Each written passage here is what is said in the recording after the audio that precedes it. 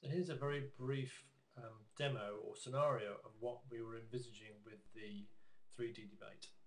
First of all, you can see we're in a kind of debating chamber with the debating carpet on the floor, and there's an avatar to my right whose name is Mo, who's the moderator, and behind him there is the proposal for the debate about what's the topic of the debate, and things like some other sort of agenda items about one of the reasons why we're looking at the debate. We've got some images in the world which gives us some overview about what kind of thing is happening with things like electricity consumption, some other kind of images that we might have. Over here we have some other users who are participating in the world. One of them, Pretty, is looking at this web page using Firefox, and I can collaborate with her, for example, and grab control of this Firefox browser and look at it more closely in the heads-up display.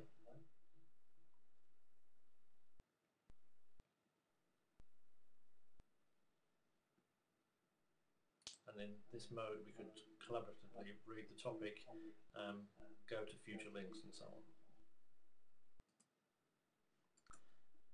Behind Pretty is Persephone, who's looking at a PDF, who's viewing the PDF so she can get sort of some idea about what some of the topics are, and for example the moderator may put this or many other kinds of images and resources in the world.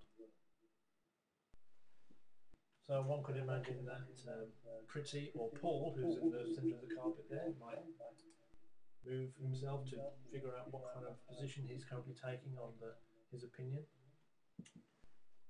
And finally, another thing we have in the world is we have some ability to play video. Where's it gone?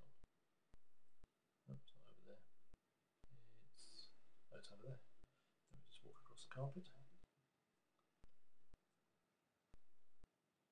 So here's a video player,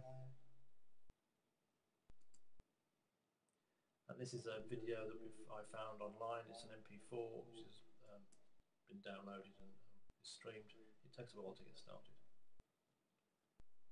Anyway, so that's the idea. Obviously you'd have more people in the world than this. The moderator would be doing more stuff. About global warming on the one hand and the risks of radioactivity on the other.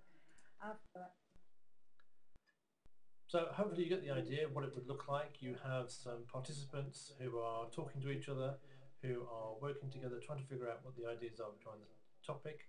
We have the moderator who's trying to control the debate, and then at the end we may ask the participants to vote on what the topic was, depending on the formality of the debate. That's it.